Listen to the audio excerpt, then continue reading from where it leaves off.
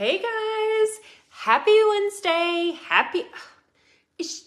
Today's January 24th, and I know today's January 24th because tomorrow is Thomas's birthday. It's my husband's birthday.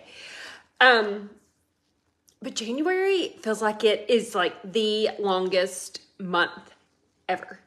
It literally feels like this month is never going to end. But that is okay, right? Because as always, I don't want to say the sun will come out tomorrow because I don't know that we've seen the sun. But because it is a rainy, nasty day in Arkansas, but at least it's not ice and at least it's not snow. So we're going to go with that. My name is Amy Smith-Hightower. I'm a ketogenic meal planner and mentor from Batesville, Arkansas, who's lost over 100 pounds following the ketogenic diet since March of 2017. And I've helped 189,000 members in our community do the same. We offer free meal plans every single Friday morning that can come direct to your email. If you need those, always write meal plan in the comments and I will send you the link to sign up. They are totally free.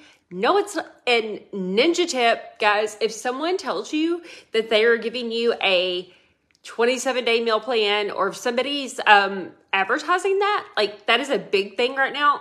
I'm seeing all over Facebook. Most of those are spam accounts. And most of those are going to have you input credit card information. When you go to UCANKETO.com to sign up, we will never ask you for your credit card information. So if any of that comes up, that's not us, just so you know. I was working with one of my keto clients this morning. She thought that she was buying a meal plan for keto. What she got was like this.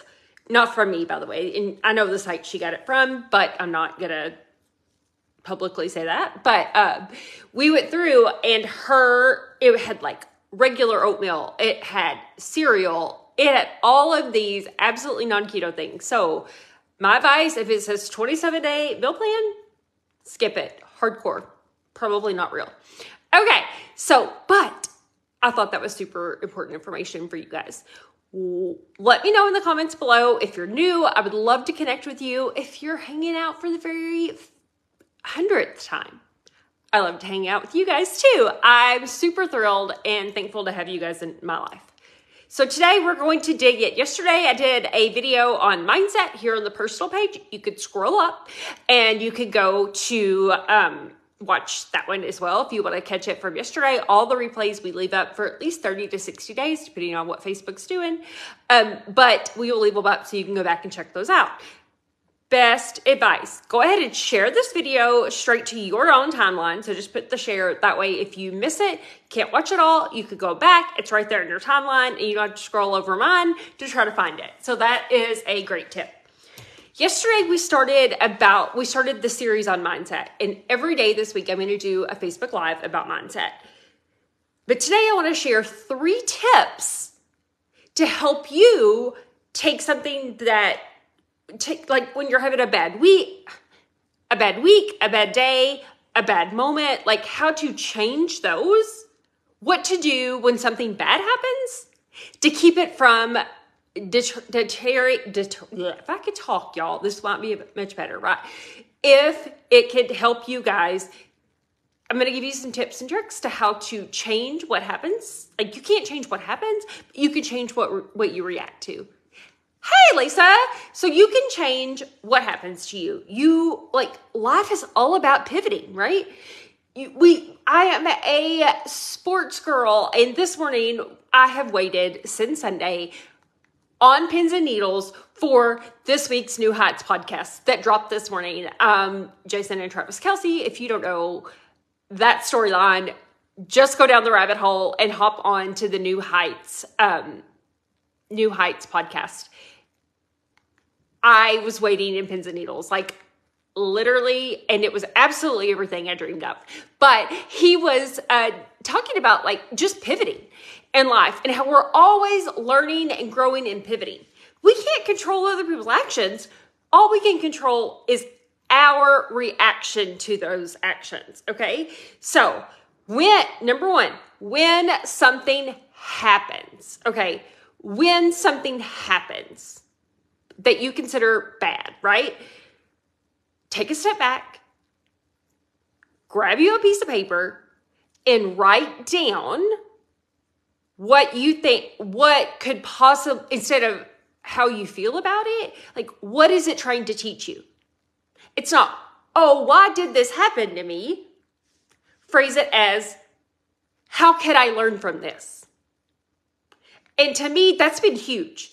Like, I have went down the rabbit hole. I've been there, done that. Poor pitiful me. Everybody comes at me. Everybody does this to me. Oh, poor Amy. Yeah, well, guess what? As long as that was my mentality, I was going to allow that. And it was going to continue to happen over and over and over. Because, guys, I'm just like you. I felt that way. I felt personal. I still will get on edge and feel like I'm personally attacked by something somebody puts on social media, or by something so-and-so says about me when I'm not in the room, or etc. Guess what? It still bothers me, but if I let them control my day, or let that, what they say about me, affect who I am and what I do, how is that fair to someone else who needs me to be positive? Who needs me to show up online? Guys, when I show up online, it's not for me, it's for you. Because guess what? I want to help. I want to make an impact. And it's just like I said yesterday, darkness can't push out more darkness. Only light can.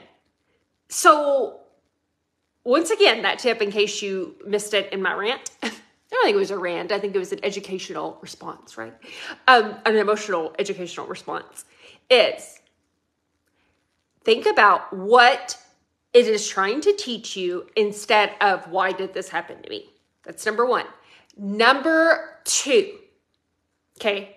Number two, when something happens, let me say, hurt people,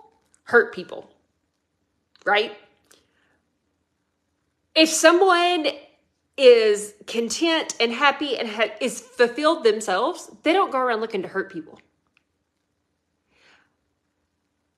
Let's lead with grace. Instead of taking it so personal when someone puts something, or even when someone says something, you have to take it as, okay, hurt people. So what can I do to protect?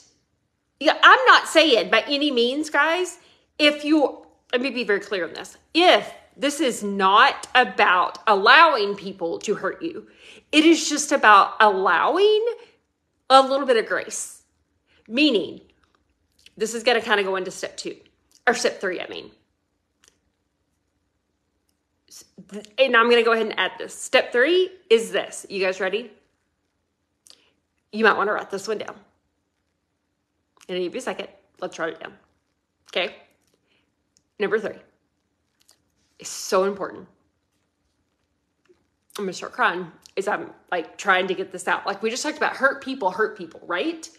So number three on that is going to have to be, you have to step back and understand that you do not have to accept every fight you're invited to. If you guys heard that before, give me some feedback. If this is helpful, not helpful, let me know. There's not a whole lot of people on, but I'd love for you guys to comment and stuff if you're on. And don't forget to share this out, because if you share it out, we do prize packs. I'm actually going to get some of those out in the mail today. Pretty excited about. Okay, but you do not have to fight. You do not have to accept every fight you're invited to. Because I am very Southern and I'm very much from the South, and I'm just going to go ahead and throw this out there, guys. Ready? I think the Southern grandmas had it right. When somebody comes at you and you know it's not a fight you want to accept, this is where they came in with bless your heart. Right? Bless their heart. I mean, in true Southern fashion.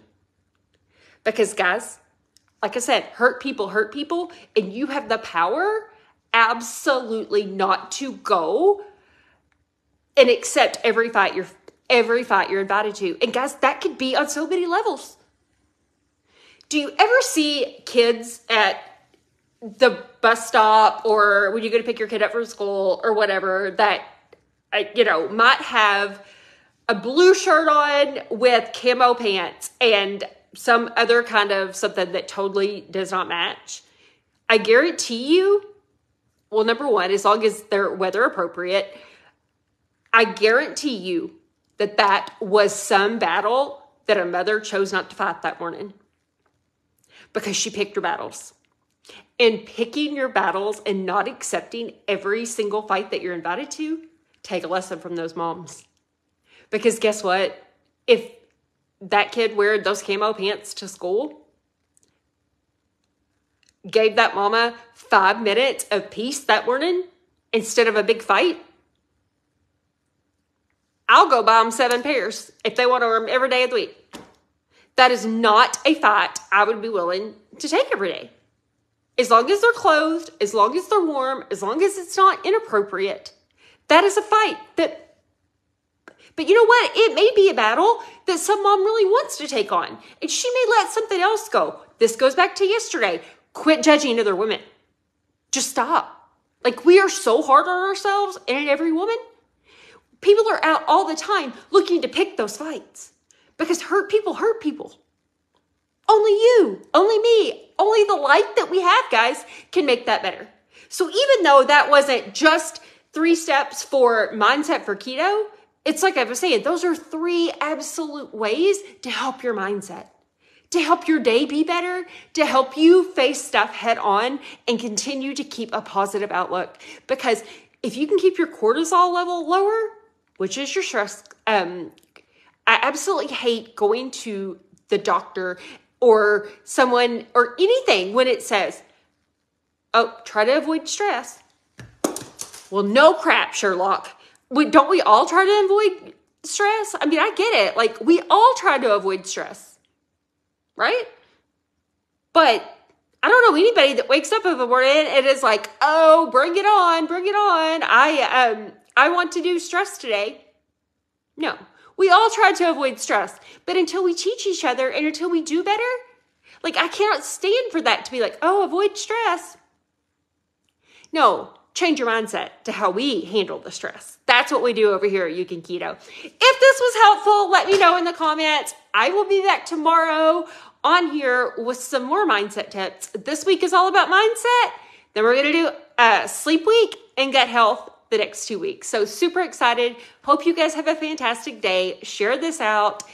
Tag your friends in the comments. Let them know that we're going to stick together and we are not going to attend every fight we're invited to. Thank you guys. See you on the inside at UCANKETO.